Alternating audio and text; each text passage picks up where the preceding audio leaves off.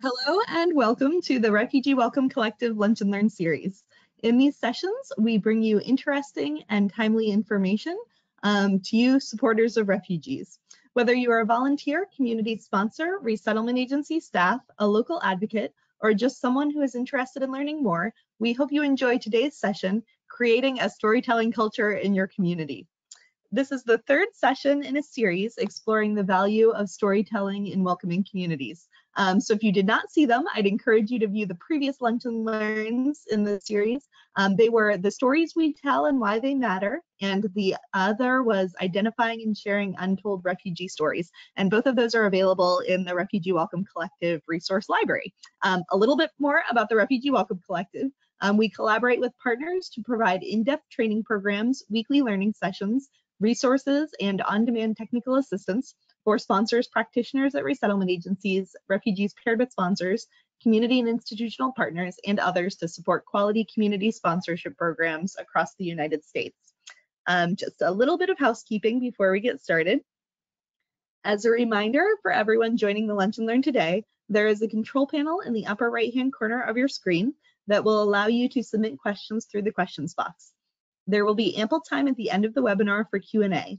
Everyone on today's webinar is automatically muted. However, if you have any tech issues, please raise your hand through the control panel or submit a question in the questions box so we can help you.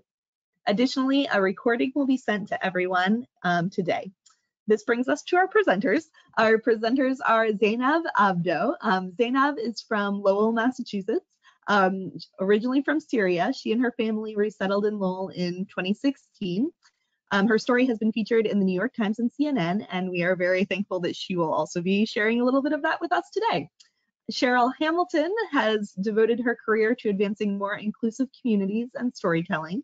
She is the founder and director of Stellar Story Company. Previously, she directed programs for local, national, and international refugee organizations. She is also the curator and coach for the national television show Stories from the Stage, featured on PBS and World Channel. Cheryl and Zainab, thank you so much for joining us today. Oh my gosh, thanks for having us back. This has been really fun to do this series with you all, and I really appreciate everything you're doing about creating welcoming communities. And I always like any excuse to hang out with Zainab. Zainab, it's so good to see you. Thank you for having me. As you mentioned, this is the third in a series, so I know some people weren't able to join the first two. I'm going to give the shortest recap of the first two sessions, but invite people who have been part of it or are new that please ask questions in the chat. We can certainly reference things discussed in the other sessions. This is meant to be the sort of wrap-up culmination. In the first session, we just talked about really the value of storytelling and how not only does it elevate the important issues that we work with in the refugee resettlement field, but really it's also a vehicle for community building. And we know this, right? We know that stories have been used throughout time to connect people and to build bridges and foster really meaningful relationships. And we believe in that deeply at Stellar Story Company. You did mention Stellar Story Company very briefly, if Eric can move the slide. Our company actually has 7 different nationalities on our team, and we work with nonprofits and individuals to elevate stories, create meaningful change through storytelling. What that means for refugee agencies is we help nonprofits share your stories of the important work you do, or we train your staff about the power of storytelling and how to tell a really compelling story. We do individual and coaching for story ambassadors. This is actually how Zainab and I met, is I was working with her to help her elevate her storytelling.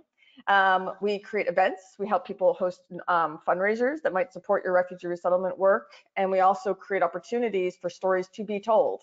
Now, some of you met BR Khan. He was with us last time as our special guest. He was a South Sudanese refugee who lived in a refugee camp for 22 years. I'm really excited because in the time since our last session and this session, his performance on Stories from the Stage was just announced. So he will be featured this month, and we'll make sure you get the link to be able to watch his story. But to get back to the last session, the first session we talked about just why storytelling, why is it important? And really at the foundation, what is a good story? So the most important thing to think about is 3 elements make a great story. There has to be a central theme to every story, some meaning, some major takeaway to the story. There has to be a central conflict or challenge that the story is following, and the story needs to be relatable. Now, everybody understands the idea of having a message and a conflict in a theme in a story, but I want to emphasize for this particular series the importance of relatability. As I've said previously, one of the challenges in our refugee resettlement work has been that sometimes we tell stories that seem so foreign and so separate from local residents that we actually don't create that connection with people. And we talked about in the first 2 sessions, and I encourage you to watch them, how to find stories that actually bring people closer together, shared experiences, challenges with making friends, or challenges in a workplace related to culture, or how the challenges of finding a job or the job experiences, that those stories actually might create more meaningful relationships between people of diverse backgrounds than necessarily focusing on the most different thing that you might have in common with that you don't have in common with somebody. So the first session was about that. The second session is just the importance as refugee advocates of having a toolkit of stories that you can share with others, not always relying on the same story over and over again, not only because you want to be fresh in your own advocacy, but because in order to be relatable, you want to have a story library so that you can pull a good story depending on who you're talking to. Some stories are going to resonate with people differently. One of the things we talked about is how sometimes in the refugee field, we tend to tell too big of a story.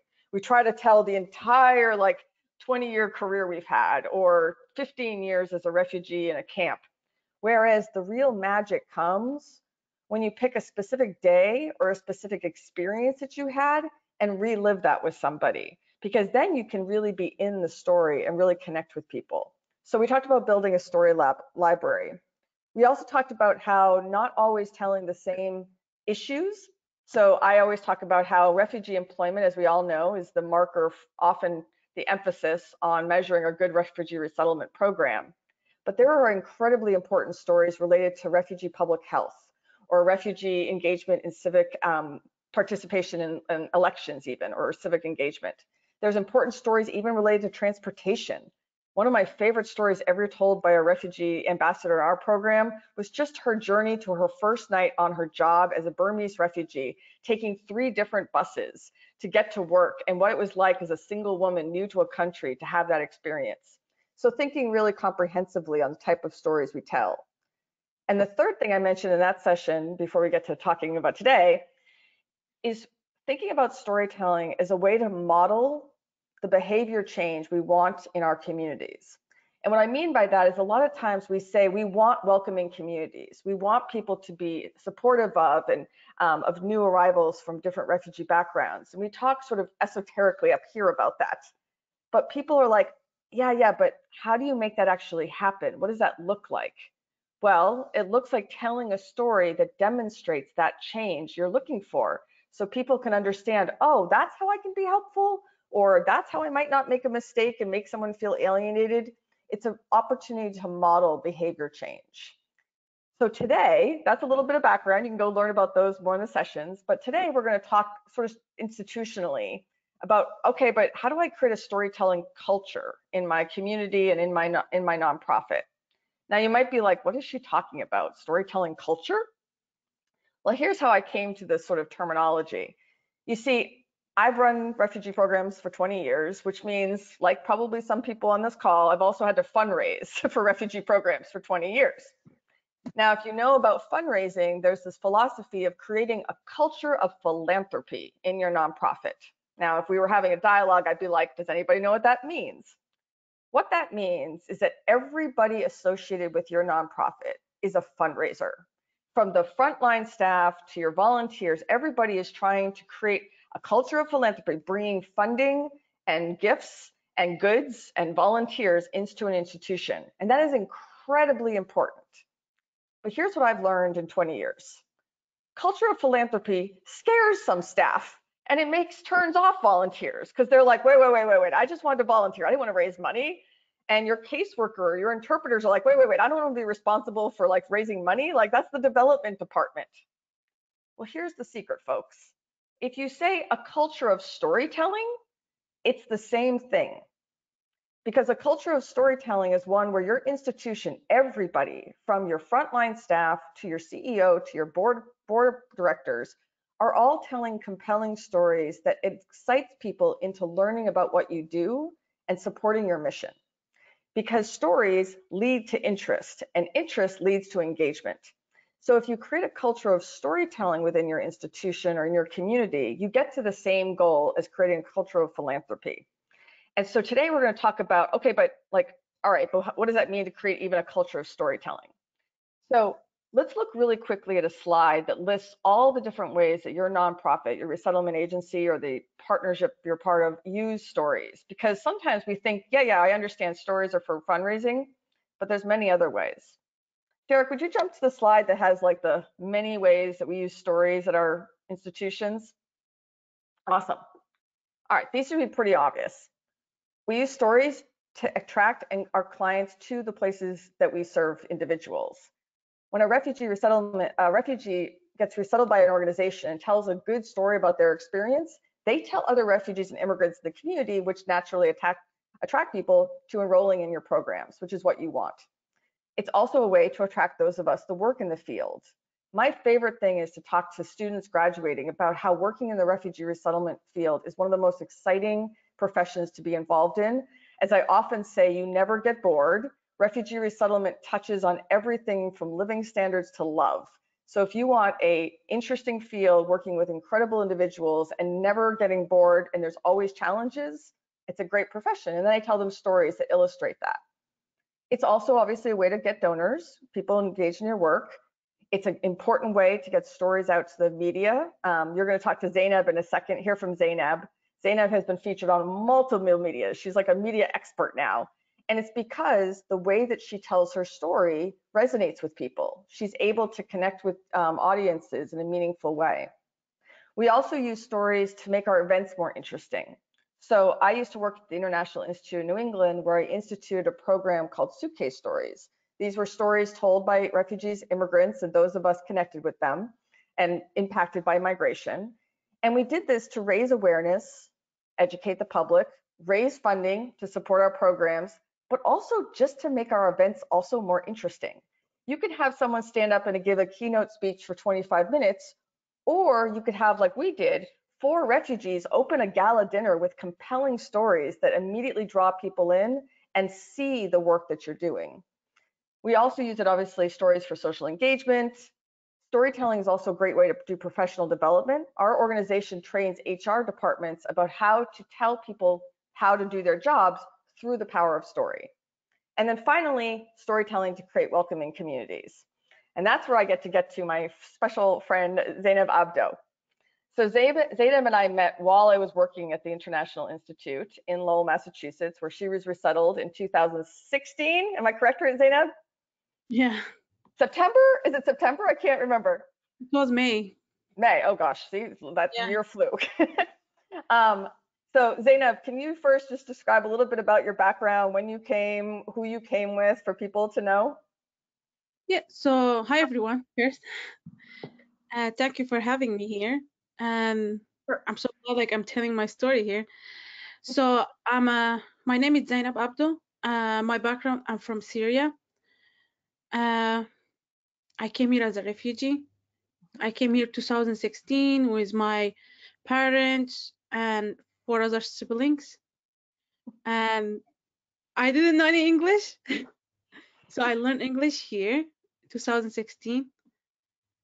Yeah, this is a little bit my background. So Zainab, I remember you and I met at the front desk. I remember very distinctly, you were standing with your whole family surrounding you. I was behind the desk, and you and I were using Google Translate to try to at least connect. We were doing our best because our interpreter had stepped out for a moment. For me, it's surreal to imagine that 2016, that's where we started, and now you and I travel telling stories together. So Zainab, very quickly after the election, the Trump election, and then after the temporary ban from immigrants from 7 countries, you started becoming very involved in sharing your story. And I approached you and I said, are you interested in talking about your experience? You had been a refugee from Syria, you lived in Turkey with your family for several years, and then you came to the US. Why did you say yes? Why did you say you wanted to share your story? Because I feel I say it always, it's my story. It's not only my story, it's like whole country, like whole Syrian stories, because like everyone's suffering with, like everyone saw the war, and everyone like want just to go out, you know, like see like the future. And I want like really people to understand like how's the life over there, and how it's everyone, it's just not me. And because like sometimes in social media they talk about like, oh, Syrian, and really like I'm here and I see the like the news, I say, what they talking about, you know? So like some news I like, oh my god, I was there, it's not true. And I really want to like to say the truth first, and like to everyone know what the real like, and how everyone's suffering, how like it just not only, all the time I say it's not only my story, like my cousins, my family, like my friends. So I just want people to know what's the real, because the people just see the normal stuff, you know, they don't see the background, like are like back that in that like news, or any things they saw in social media. And first they came, they was like, oh, what you doing here, why you are here, you know? People, they was asking me a lot of question, how you came here, and I really want to just tell it to everyone. And I think it's fair to say you did. If you show up to pull up the next slide, Zainab, in her second year in this country, less than the second year, was featured on New York Times. She was featured on the front page of the CNN website. She was featured in every Boston news outlet, from Fox News to CNN to NBC to the Boston Globe. Al Jazeera did her special on her family in a video. I mean, you were everywhere. That is quite a welcoming to the United States. How did it feel to be interviewed so often? There was one day in our office that we had the New York Times in our English class. We had set up three different studios. We had the CNN room, the New York Times room, the Boston Globe room, and you were rotating through doing interviews with all of them. What was that like for you? It was hard, like, because it's hard to remember what it's like, what happened to us like as a family. But I really want to know, like everyone to know, like our story, know the truth, what happened to us, how we came here. And I want to say it because first we came, people say you guys are like terrorists or stuff, and I was just want to show people how we suffered to come here, and like how we struggle. And we was kids, no school, like war, and believe how the other kids what they are doing, you know.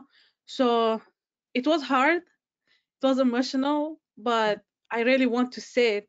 And like other my family, they couldn't say it. My mom, she was always like crying, you know. And I was, at the beginning I was so shy to say my stories. But I say, if I didn't talk, who gonna talk, who gonna say, who gonna like express how we came here, and what we struggle, and how the war was, and how the process, how we came here. So yeah. And those interviews were short. These were stories that were going to be about a minute or 2 minute coverage, because we know that that's what the media will give time to one subject, right? So in the beginning, you learned how to tell your story very succinctly, but then as your English advanced, and also Suitcase Stories advanced, which is where people stand on stage and tell 10-minute stories, you were able to produce a 10-minute story about your journey. We don't have 10 minutes to have you tell it, but can you in a few sentences describe what story you chose to tell for Suitcase Stories? Yeah. So I'm actually from Syria, and we had normal life. I was living with my parents, with my brothers, my sisters, normal life, nice life. Syria, it was amazing. And going to school, coming back, and everything started when the election started in Syria, like the war. And first, how the people protest. And I was one day in the school, and suddenly the school gets shut down, and I stuck in the school. I was crying. I didn't know what it happened.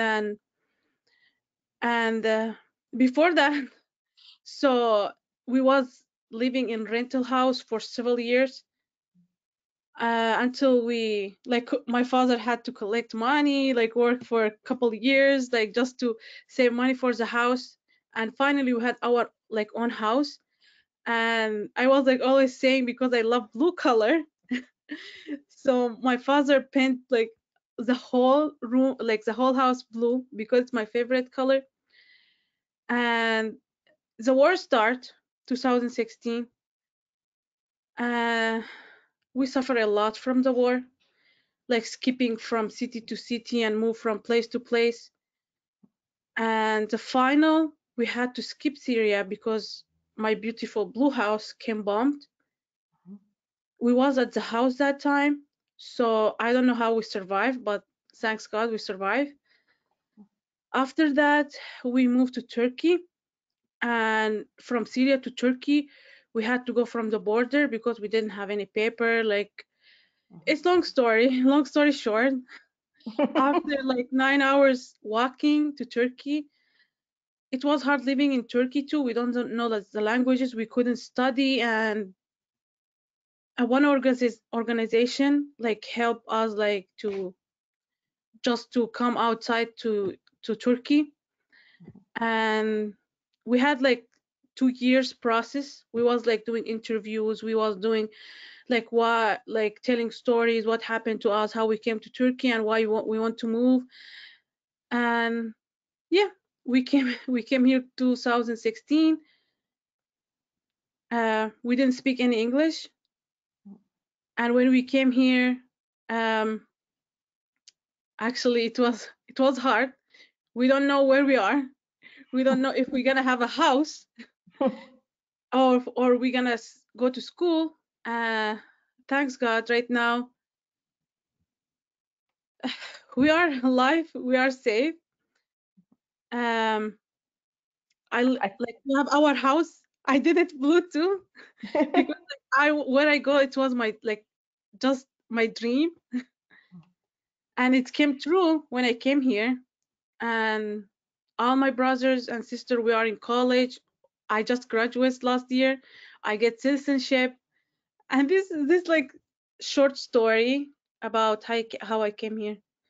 You're an incredible example of all the accomplishments and overcoming so much. I'm smiling for those of you to see why I'm smiling is that Zainab, when she and I started talking about what story she wanted to tell, one thing she really focused in on was this idea of this house, that her father had raised so much money to finally be able to buy a house, and that the pride that was for their family, and then to have that house destroyed and to have to rebuild in the United States a new life and also move into a new house. And she has a line that she ends her story when she's on stage, which always makes the audience smile, where she says, "The new house is not blue, it's gray, but it's safe." And that's the more important message, right? That you were safe and you found security. Now, Zainab, when you performed, so Zainab, on behalf of the International Institute, was speaking to donors, she was speaking to media, then she agreed to be on stage for 10 minutes to tell your story. Zainab, how was that for you? How was that experience, and what did it lead to? Because you kept doing it. You said you found it valuable. Why did you find it valuable? Because like saying story is different than like just like saying in the news, you know. First, I built a trust myself because I was so shy, and like I couldn't believe I can speak like in front of all these people and in different language. So believe that.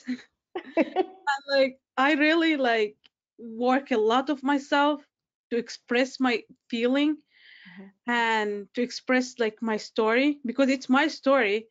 And even my English was not good, but like I say it and people understand me, and I say it from my heart. So it's different people, because like I see people how they're looking to me, how people like sad or crying, or you know, I feel the emotion of people. And yeah, so telling in the stage, you know, one day, you remember, I was like one of the girls, she was telling her story before me, and I was like shaking behind and she came. I say, you did great. I have to do same yours. Even she didn't speak English well. I say, I really understand everything, and I'm gonna do it too. That was my first time. Yep, I will never forget. There was 350 people in the audience. Zainab was going to go last because she was the first time she'd done this on stage. We couldn't imagine anybody following Zainab's story because Syria was so much in the news. We knew it was going to be very powerful. We knew that she's an inspiration. But so Zainab had to sit through 6 other people before her. And like on one hand, that made you confident, but the other hand, you were getting more, like, it was like, I don't know, can I do this? And I remember you turning to me and you said something that for me was really emotional. You said, Cheryl, are they going to care about my story? And I remember thinking, I promise you, these people came out to hear these stories, to understand, and clearly they did.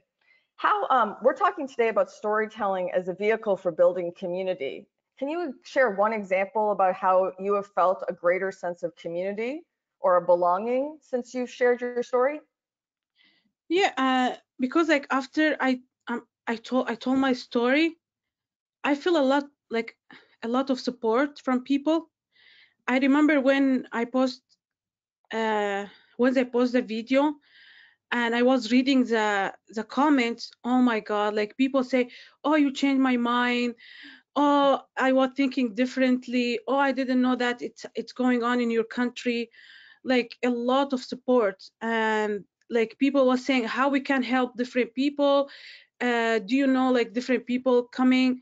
And really it wasn't like, I was shocked. I say like, what? And I see how people care after how you say it after my story, because they was just like, they felt me, and I think they understand how we struggle and like the real story. And I always say I would keep doing it if it's gonna make a little difference, like Yep. in the people mind. So yeah, Zainab's incredible. She's also being very humble. She, if you don't mind me sharing, she recently got married and she is expecting, can I say? Can I say? And she's expecting twins, everybody, twins. it's going to be a whole new story starting in 2 months.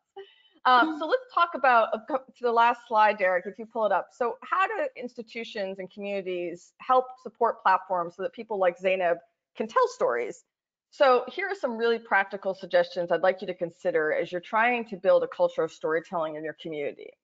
Number one is to do a really honest assessment of what stories you and your institution are currently telling and who is telling them.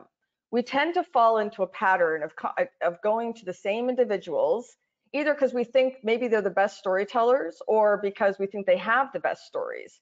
But what's been really interesting through Suitcase Stories, and we've worked with over 1,000 people now from over 85 countries, is that often it's people like Zainab that you may not initially think, she's still learning English. I don't know, will she want to do this? Maybe it's too fresh for her. Like you can have a conversation and people will have turned us down and said, no, it's not my thing.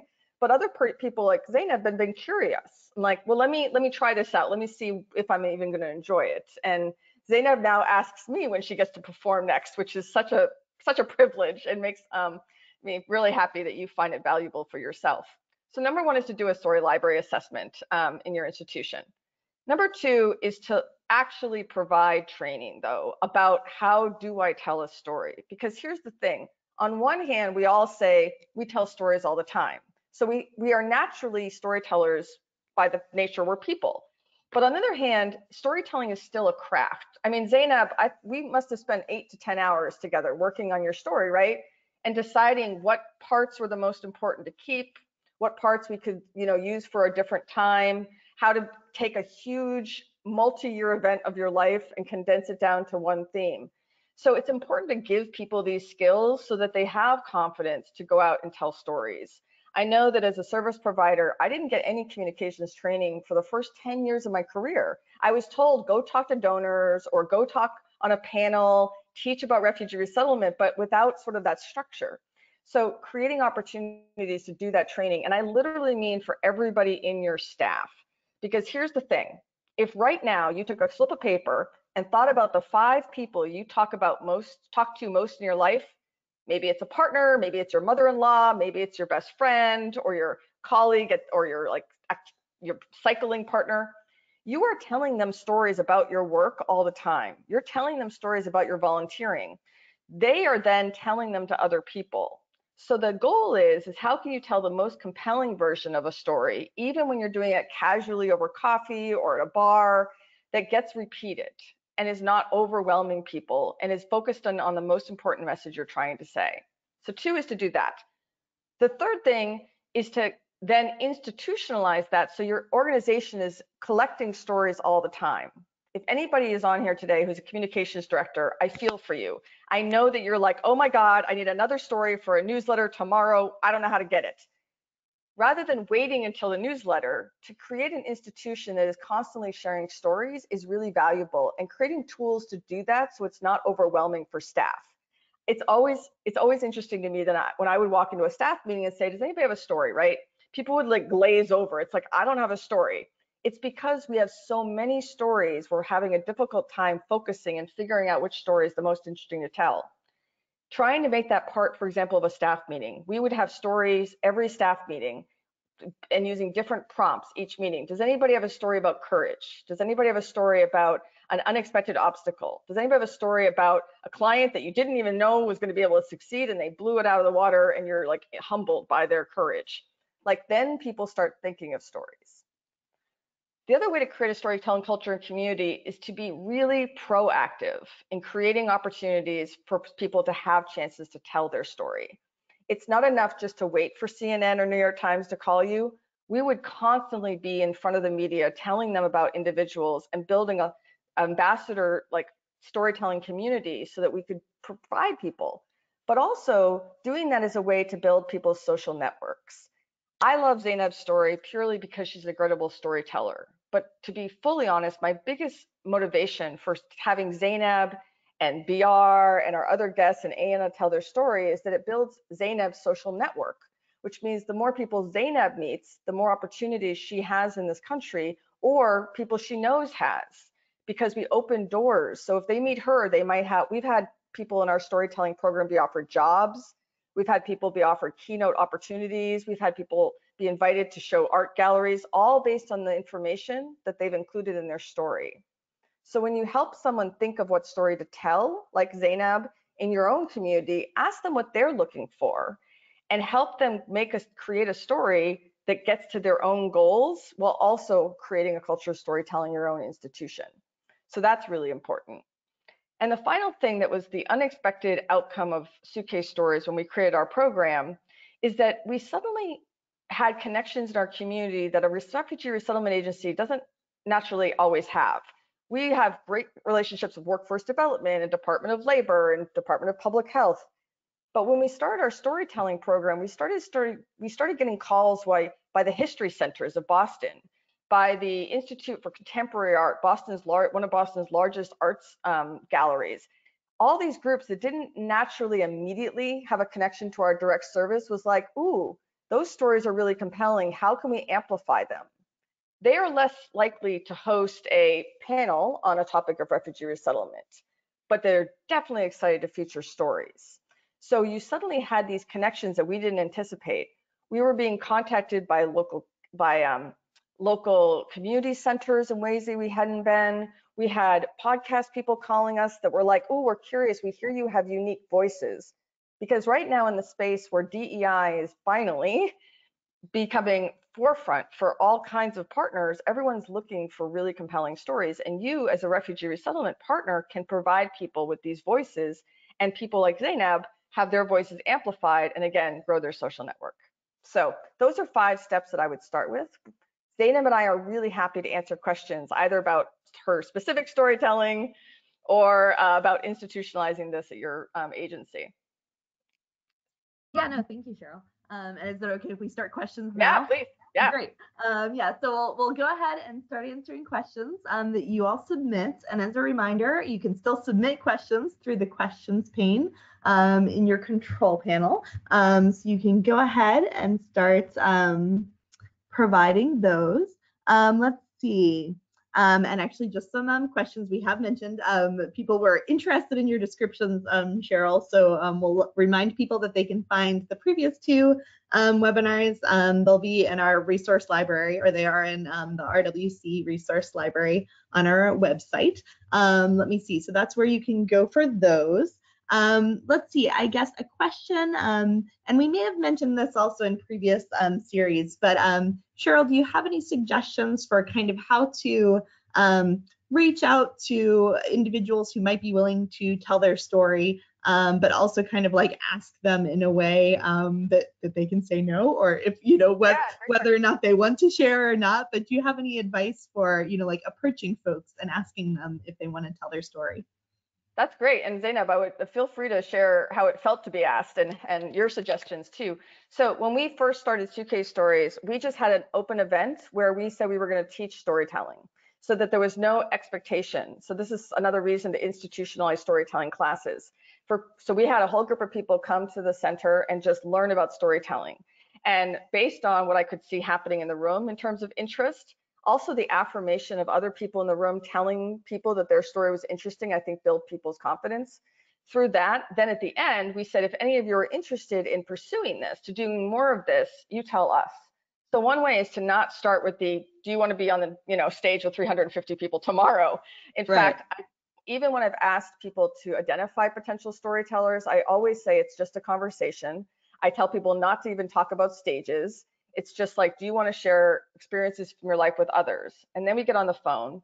And then as we talked about in the previous sessions, talking about what story you're actually looking for. And as you've heard me say in the past, it's the story the storyteller wants to tell. You may have your own motivations of like, I really want this exact story, but the fastest way to alienate someone is to make it seem like you have an agenda and that your agenda is not to let them tell the authentic story that they want to tell. But Zainab, how do you think agencies, some of these people on this call are people that want to approach individuals like yourself? What works? Oh, I remember how you trained me, how the story works, and you tell me like, actually, you just like give me some motivation just to say it, like to say my story. And really, I like how we pick, when we pick the story, it was like you say, I really felt it's like very like meaningful, like it's get to the point, like to approve my story and like everything. So I have a lot of different story, and I was telling you, but like really the most right now, the most powerful story, it's all the time I say it, how you like, and I think the training, it's helped me a lot, like just to know why, like how we say it, what is the story gonna be about, and the point. So I think like training, it goes good. Yeah. If an agency wants to ask other refugees who have come to this country to consider telling their story, what could they say that would make the person have some confidence that this might be worthwhile to do? Like just to understand other people, like how I say it, it's not only my story, like just the story, just for people to know the truth and to live the moment with you. So I think it's most powerful. Yeah. It might also surprise people that are watching that it's become a running thing that I am fully prepared for someone who's doing Suitcase Stories, which for that we do in school, we even perform for city councils and governments at times. But for our big performances that draw 400 to 800 people, I expect someone might drop out. We're prepared for it and you have to be okay with that, because as we know, even those of us who have developed stories from our own times that have been difficult in our lives, that there might just be a point that you're like, you know what, actually I don't want to do this. And so you also have to be okay, which is why we build a large storytelling community. Now, I will say, even though I'm always prepared for it, it's only happened 3 times in 7 years. Because what ends up happening is what Zainab described earlier, which is that the storytellers themselves become a community. 7 people meet backstage that didn't know each other from 7 different nationalities, and suddenly the thing they have in common is this experience of building each other up and celebrating each other's voices. Yeah. Yeah, no, they can support each other. And I like that thought of kind of building it in, that you're kind of prepared to, if someone does change their mind, respect that. Let's see. Someone had a question about storytellers that might not speak English. Have you ever been involved in programs where folks use translators or interpreters, or? Yeah, absolutely. We've even had performances where people tell their story in their first language. Seriously, my biggest dream, if I can figure out the funding, is I want to do one of those 800-person audiences where the entire audience is wearing the headset, like refugees have to do, and that we're all doing the translation in reverse. I just have to figure out the money. So if anybody's a big donor out there wants to support me in this. But no, we've done it in multiple languages. And I think we need to be doing more of that. And I actually encourage, even when someone's doing a story in their second or third language, that they use their language within the story so that people hear other languages. I think it's really important. But Zainab was correct. When she first told her story, Was in language. she was within 18 months of learning English. Was it perfect? Was it robust in its vocabulary? No, but the emotion was so clear and the nouns and the verbs were so clear that the audience followed you. What's been fascinating for me is after working with Zainab for 4 years, now when she tells it, it has this even more incredible vocabulary that it's like just keeps elevating. But no, you can do it in multiple languages for sure. Yeah. Another question was suggestions for sharing stories when people want to remain anonymous. How could you gather details without threatening their privacy? Absolutely. So if you're telling someone else's story, and we do trainings on this, how to tell stories of others, first and foremost, this might surprise you, you're actually telling your story. You're telling your story as it relates to someone. So I've told Zainab's story as my connection with her without identifying her. Now, sometimes I do if I get Zainab's permission, but I can talk about a young woman resettled from Syria who came to this country, and I don't have to, the thing about dates, people think dates matter. They actually don't matter unless there's a universal connection for the audience and yourself. So I can talk generally. In the last decade, I worked with a young woman from Syria who came with her family and was rebuilding her life in this country. She had to work 2 jobs while going to school. I can tell you almost her entire arc with never identifying her identity. Now, if I was worried that her identity, maybe if she was the first Syrian family that resettled to Massachusetts and I could figure out with some Googling people would know, I would just name it from the top of the story and say, for this person's protection, because we know that refugees, even when they resettle to this country, are vulnerable, their relatives remain vulnerable. I'm not going to tell you her identification, but I'm going to tell you what I remember that's most important.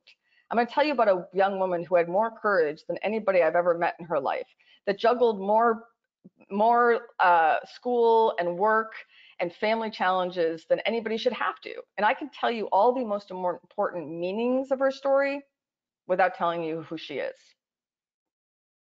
Yeah, and can I Yeah. Can we riff on that a little bit? Yeah.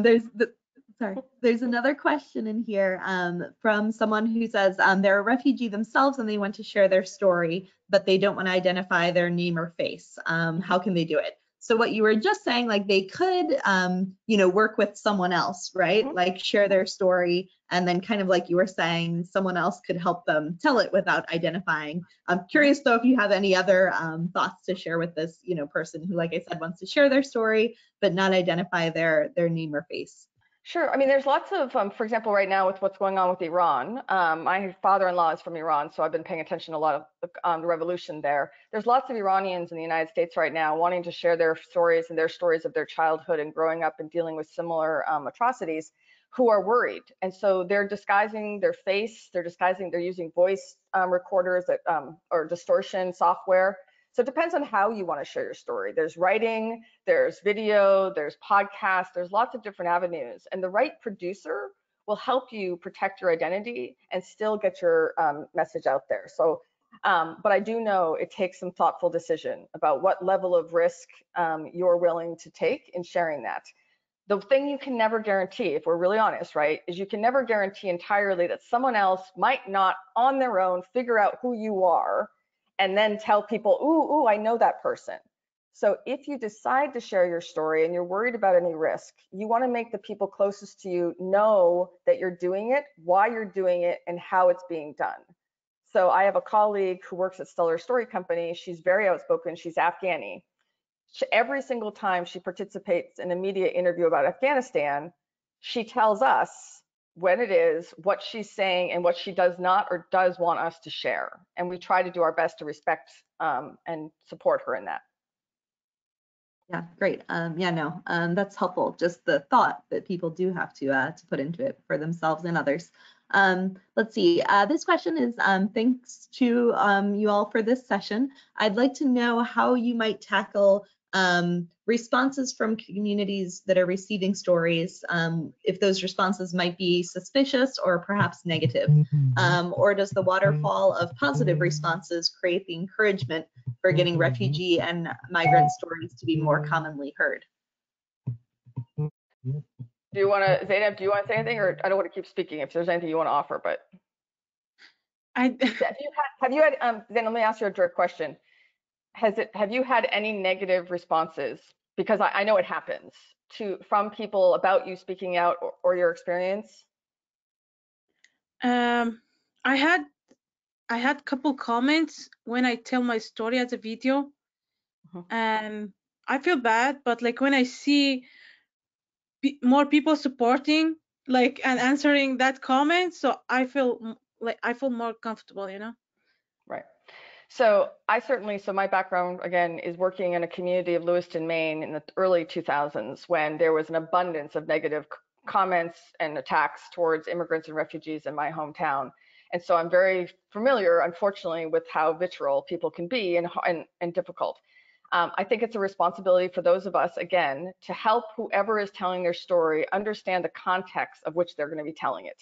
When Zainab goes to speak to a Suitcase Stories event where people are buying tickets, I can tell her it's a pretty supportive audience. Like, I'm going to be surprised if someone's buying a ticket to hear your story and then be mean to you. But when Zainab goes to schools with me, I talk about where that school is and what the demographic is going to be, and that there might be people in this audience that are being made to go by their teachers that may be a little bit carry prejudice or carry some misunderstandings, and that we have to be open to those questions or those comments, and that we will navigate them. And so she knows that I'm her ally in this, and that it might happen. Now, we shouldn't be not going places and not telling stories because we might come to the negativity.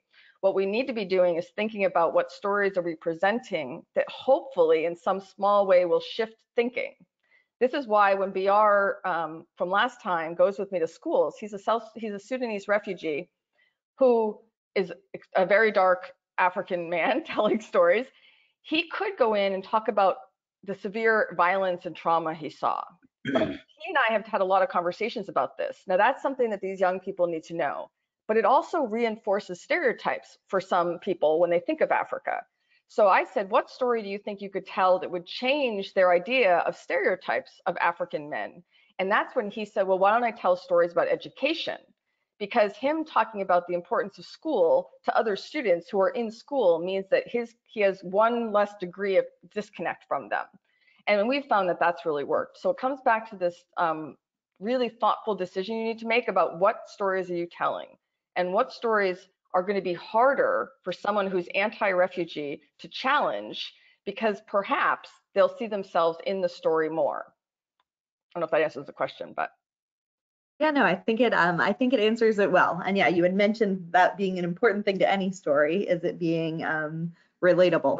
And let's see, we're just reaching the end of our time together.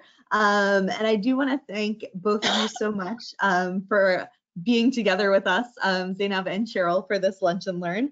And, you know, Cheryl, at one point in time, you had talked about, just creating a greater sense of community. And I feel like through this whole series, I appreciate you helping us learn how stories can create the greater sense of community. And I know just a few of the things that you led us through, you know, like picking different moments or objects and everything. I think I may have added to my story library, maybe. I hope that a lot of attendees have.